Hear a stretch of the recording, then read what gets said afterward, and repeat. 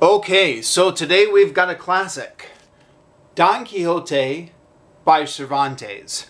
Some of you may have noticed, if you've been following this channel closely for a while, that I've been making references to this book for a long time now. As in, I've been slowly chipping away at this book for ages. And I'm finally finished with it, and here's the review.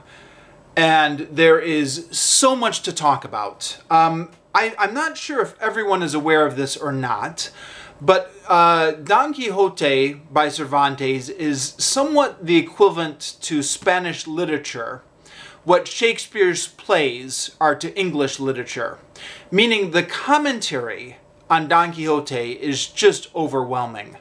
Every chapter has been pored over. There are supposedly multiple meanings to each chapter. You know, there's the story, but then there's a symbolism, and then there's a satire, and everything's either a satire on the Catholic Church or the Spanish government or the merchant class, or, you know, the whole thing is supposedly just rich with meaning, and the commentary is just overwhelming. So that means a couple of things. One is, the most basic thing is, I will not be giving the definitive commentary on Don Quixote. I'm just going to talk about some of the basics, and I'm going to talk about my impressions, and my impressions as a Philistine. Meaning, you know, just kind of an average guy in the 21st century, judging this on readability and how enjoyable it was to get through, etc. But yeah, it also means that I am not going to even attempt to get through everything here, and quite frankly, I don't need to, because if you want to dive deeper into Don Quixote, that stuff is out there. In fact, while I was reading this book, I was searching on YouTube, and there are whole channels on YouTube devoted to talking about Don Quixote. I'll try and remember to link to one of the ones in the description down below, but it's a whole channel that goes through chapter by chapter and talks about the different symbolism in each chapter and the meanings and stuff like that. Not to mention all the print sources you could consult. The other thing is, this camera I'm using has a 30-minute time limit, after which is going to automatically shut off. Apologies in advance for the inevitable awkward ending at the end of this video where the camera is going to cut me off in mid-sentence. But on the whole, I usually view that 30-minute time limit as a blessing in disguise. Because at 30 minutes, really, it's time to wrap up the video. I mean, nobody wants to hear me ramble on for 3 hours about Don Quixote, even though there's tons of stuff to talk about in here. So that's the clock I'm going to be racing against, to try and talk about as much as I can talk about until we get to the end of 30 minutes, and then I'm going to have to either wrap it up or get cut off abruptly by the camera.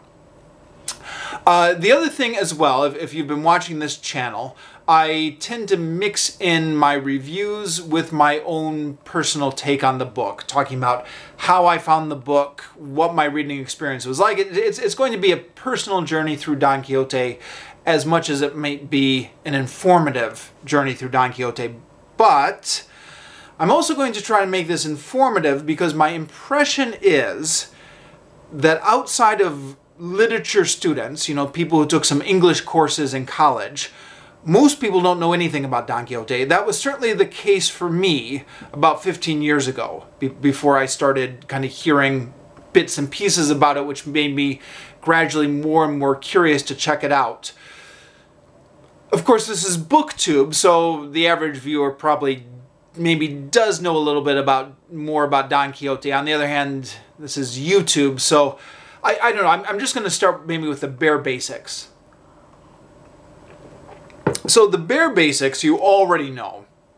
I'm going to assume that everybody is more or less familiar with the basic premise of this story just through cultural osmosis. The basic premise of this story is that Don Quixote is a gentleman who has read too many stories about heroic knights. I believe the term for this is chivalric romances. The romances about knights and heroes and stuff like that. He read too many of them, and he lost his grip on reality. And now he thinks that he's a knight going about in the heroic age, fighting other knights and rescuing princes and fighting giants. And his delusion is such that he is always misinterpreting the things around him. The most famous example, I suspect everybody knows. He sees a windmill. He thinks it's a giant. So he charges on his horse with his lance drawn to fight the giant. And of course it turns out to just be a windmill, and then he gets knocked aside by the windmill. Or there's a herd of sheep and he thinks it's an army and he goes down to fight the sheep. Or he goes to an inn, a humble inn, and he thinks it's a castle. And there are some prostitutes there in the courtyard and he thinks they are princesses. And he just has totally lost his grip on reality, and he thinks everything is something out of a medieval romance. Now that much I suspect you already knew, just by cultural osmosis or cartoons or comic books. That's pretty common knowledge. What always used to puzzle me as a kid, seeing references to Don Quixote and comic books and stuff like that, is how you could possibly get a whole book out of that. And not only a whole book, but this is a very thick book. There's a lot of text to get through in this book. And in fact, this edition here I have is, how many pages is this? This is 768 pages before you get to the endnotes.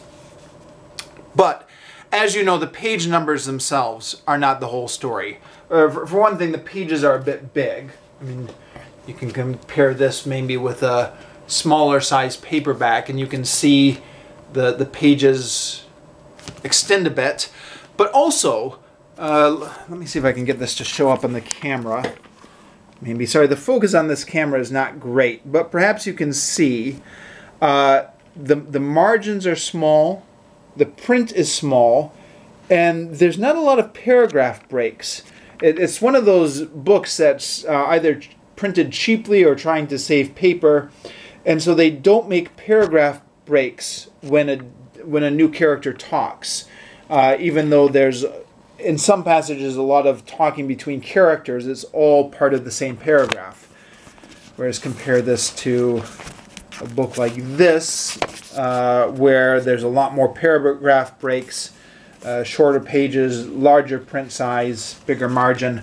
The point I'm trying to make is, as you already know, page numbers do not say everything. This book is even longer and bigger than these page numbers would indicate. So how do you possibly get a book this long out of a premise that flimsy, which is, you know, a guy thinks he's fighting giants when he's really fighting windmills? So that hopefully I'll answer that question by the end of this review. That was a question I always had in my mind when I first heard about this book. I also encountered in my life a few people, not many but a few, who really loved this book. I used to have a British friend several years ago who had finished Don Quixote and talked about how it was the most beautiful thing he'd ever read, and he was trying to find another book that he thought was as great. And there are a few people like that. Some of them on BookTube. Maybe you've seen some of those videos. My own impression of this book, I'm not going to praise it nearly that highly. I found sections of it to be a slog, to be honest. But I didn't hate it completely either, though. I'll get to my review later. But there are definitely a lot of fans of this book. What really got me interested in this book, though, was the Great Courses Lecture Series, History of World Literature, by Professor John Vogt, who had a whole lecture devoted to this book in which he talks about all the different narrative techniques or subversions of narrative that are going on in this book. And he made it sound really interesting. And I'll talk through some of the things he highlighted, which are in the book and which made me think that this would be really interesting. Cervantes throughout this book is playing with the idea of the narrator. So he starts off telling the story about Don Quixote, and then in the story, he says there's a point when Don Quixote is getting in a fight with somebody. And Don Quixote is raising his sword and he's about to strike down. And then all of a sudden, the chapter comes to an end. And Cervantes says, well, I'm terribly sorry, but the history that I was copying out of seems to have come to an end here. So I don't know what happens next. And then the next chapter is Cervantes talking about how he was at a market and he noticed that the paper that some of the fish was wrapped in, fish or meat, I don't remember, was actually more of the history of Don Quixote. So he was negotiating to buy this paper from the market boy. The market boy didn't realize what the value of it was. But then the story is all in Arabic, and Cervantes is a Spanish speaker. And I suspect this has something to do with the history of Spain at this point, and the reconquest from the Moors. And that's another thing I forgot to mention, and this book is very famous for its embodiment of Spanish history or Spanish culture at the time that it was written, 1605, I think it was written. So then he's got to get a translator, and the translator translates it into English, and then into Spanish. The book was originally written in Spanish. My translation is English. But then through the rest of the book, he's referencing, he says, okay, well, this is what the Arabic historian Cid Hamet has written about Don Quixote. And we all know that you can trust the Moors on these kind of things, or you all know that the Moors might exaggerate on this type of things. But it's also being filtered through a translator. So, for example, at the beginning of one of the chapters in part 2, there's a translator's note where the translator said, okay, well, this is the text I've been given, but I can't really believe it because Sancho Panza is Don Quixote's sidekick, is talking in a way that he doesn't usually talk in. Sorry, I've just found the part here. The translator of this history, being come to this 5th chapter, thinks fit to inform the reader that he holds it to be apocryphal. That he holds it to be apocryphal because it introduces Sancho speaking in another style than could be expected from his slender capacity, and saying things of so refined a nature that it seems impossible he could do it. However, he thought himself obliged to render it into our tongue to maintain the character of a faithful translator. So you have the original historian, then you have the translator's comment on the original historian, and then you have the author, or Cervantes' comment on all of it. And now, of course, in reality, it's all coming out of Cervantes' brain. There was no history of Don Quixote he unearthed, obviously. But the novel is structured with these different layers of narration on it. And that struck me as really interesting. And I don't know what the word is for that. Postmodern, or, just meta, playing with the narrative. And it's a reminder that a lot of this stuff that we think is new and avant-garde is not new at all. Cervantes was playing around with the idea of the narrator and the idea of meta humor way back in 1605. And so that got me interested to read Don Quixote. But the other thing that John Vogt talks about in his lectures is the sequel to Don Quixote. Now, again, I suspect this is something that you wouldn't know unless you took a college literature course, maybe. But Don Quixote is actually 2 books. There's the original Don Quixote, which was published in, I don't remember, 1605 or something like that. And then there was a sequel that was published 2 years later. Sorry, 10 years later. The sequel was published 10 years later. So and I'm holding it exactly here where the division is in the book, so you can see maybe the part 2 is actually longer. I think part 2 in this edition is 401 pages, and part 1 is 300 and 63 pages. Of course, as I just said earlier, page numbers don't always mean anything. But, yeah, it's actually 2 books in one. And part of me actually thinks maybe I should have reviewed this separately. You know, review part 1 and then review part 2. Except at this point, it took me so long to finish this book that it's all fading a bit in the memory, and I'm just going to try and review it as a whole. That plus, I think nowadays, you would never find it sold as 2 separate books. Nowadays, publishers always put it together in one book as Don Quixote, but it is 2 separate books. And the sequel takes place 10 years later. And in the sequel, Don Quixote and the rest of the characters have access to the original Don Quixote book, if that makes sense. So in the world of the sequel, the original Don Quixote has been published, and all the other characters can read it. And so characters will, and in Cervantes' own day, Don Quixote was a massive success after it was published. It was like really popular back in his day. Everyone was reading it. So when he starts the sequel 10 years later, then all the characters are like, hey, you're Don Quixote. I read all about you in that great book that everyone was reading.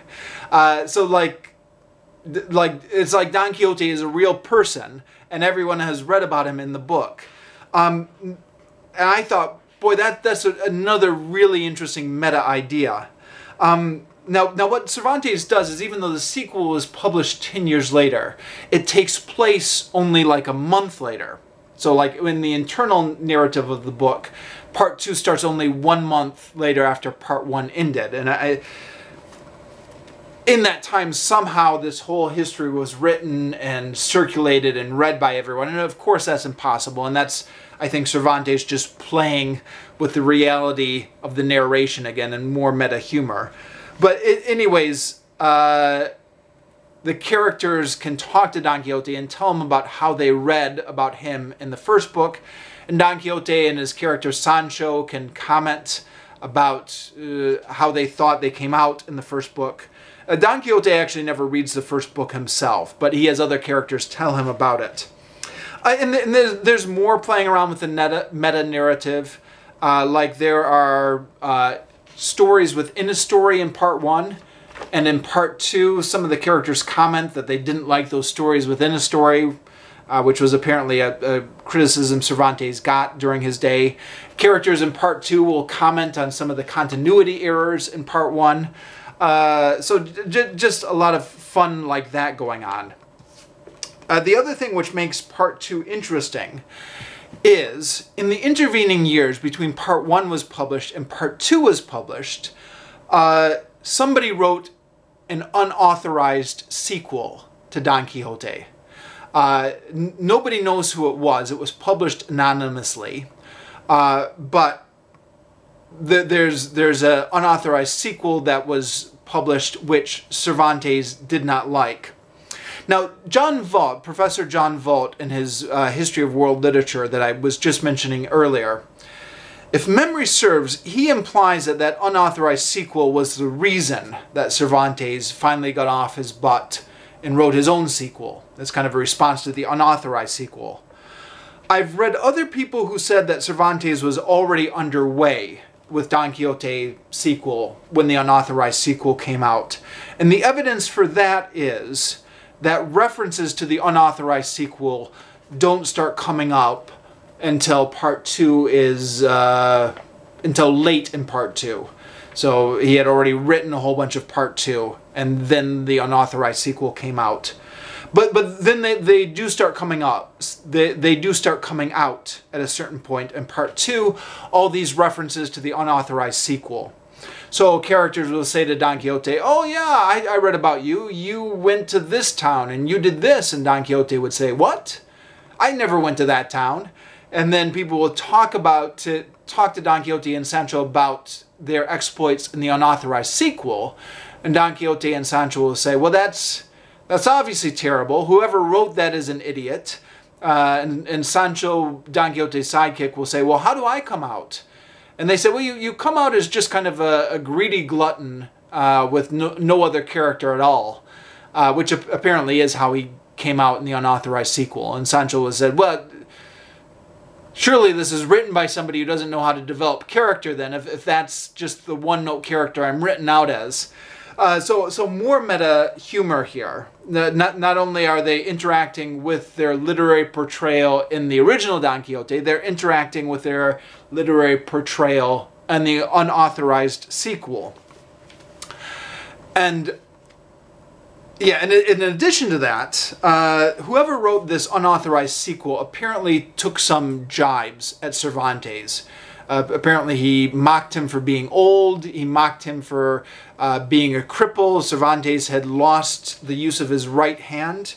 Was it the right or the left? The use of one of his hands in a big battle, which I should...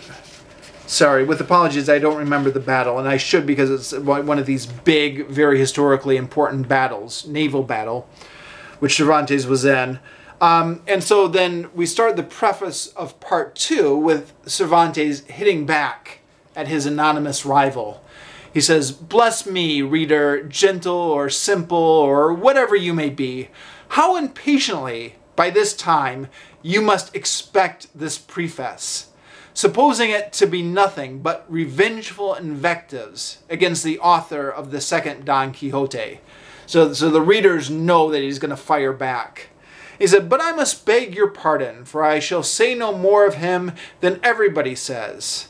That Tordesillas is the place where he was begotten, and Tarango is the place where he was born. And though it be universally said that even when trod upon, that even a worm when trod upon will turn again, yet I am resolved for once to cross the proverb. You perhaps now would have me call him a coxcomb, fool, and madman, but I am of another mind, and so let his folly be its own punishment." But then after saying all that, then he does get into it and kind of respond to some of the comments. But there is something which I cannot so silently pass over. He is pleased to upbraid me with my age.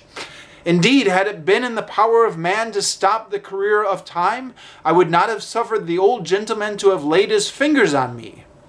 And then he goes on to talk about the accusation of the hand, and he goes on for this for about 4.5 pages or so. So that's good fun. You know, these two authors feuding across the centuries. Still fun. Sorry, not feuding across the centuries. They were feuding in their own time. We are reading it from centuries distance, but it's still very fun and interesting to read. So, all of that is the reasons why this book appealed to me and why I wanted to read it. And having read it now, I can say that all of it is definitely in there, and all of that is quite interesting for what it is. Where this book gets to be a slog, a bit of a slog, is, you know, like I said before, it's 768 pages of quite densely printed material. And there's a lot of other stuff in here to wade through, some of which is not quite as engaging. And I'll get to that in a moment. Actually, you know what? I will make 2 videos out of this. I said I was only going to make 1 video, but I am going to make 2 videos out of this. So why don't for once I actually stop the video before I get automatically cut off. It's not quite 30 minutes, but it's getting close to it. Timer here says 24:21. And then I'll make another, recharge the battery, make another video in which I talk about my actual reading experience with this book.